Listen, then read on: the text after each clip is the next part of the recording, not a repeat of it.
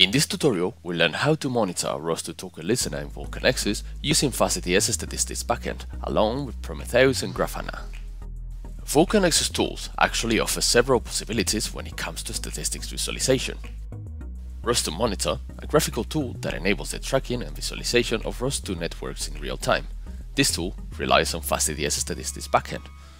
And of course, Fast DDS Statistics Backend, which is a library that enables the recollection of performance data concerning the DDS communication, in this case, the ROS2 nodes communication. This real-time data can be leveraged with alternative visualization tools such as Prometheus and Grafana.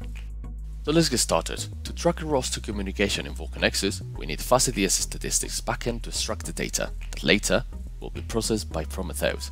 And finally, we'll use Grafana to create our own visualization dashboard. So first, we need to enable Fast DDS Statistics module on ROS2 Humble. Statistics are already compiled in Vulcanexus. You can easily enable them by XML configuration file or by setting an environment variable. In order to activate the publication of statistical data, eProsima Fast DDS requires an environment variable specifying which kinds of statistical data are to be reported. So as you can see here with the environment variable, you can choose the topic or topics you'd like to visualize. Now that we have the statistics module enabled, we can build applications on top of the statistics backend library to visualize the data. This library has an internal database. Hereafter, we will create a statistics monitor for the talker and the listener, and it will start to receive all the data. After having all the statistics saved, we can get data to export the specific data. Once we have all this, it is time to go to Prometheus. Prometheus is a free and open source monitoring application used for collecting and aggregating metrics as time series data.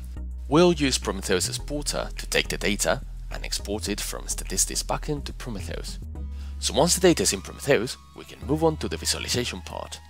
We will connect with Grafana to collect the data. Grafana is the visualizer, a web application with which to visualize the data. Now that the ROS2 performance data is available in Grafana, we can create our own dashboard to visualize the real-time data in a customized way. With Grafana, we can create a customized dashboard to visualize all the ROS2 communication extracted data that we have previously enabled with the Fast DDS Statistics module. In this dashboard, we can monitor the mean latency, as well as the maximum and minimum latency. We can also visualize the same latency data with a different interface, as we do in this latency dashboard. We can track the throughput. In this example, we are monitoring the mean publication throughput and the mean subscription throughput. In this fourth dashboard, we can visualize the data packages sent, the number of data that the writer is sending.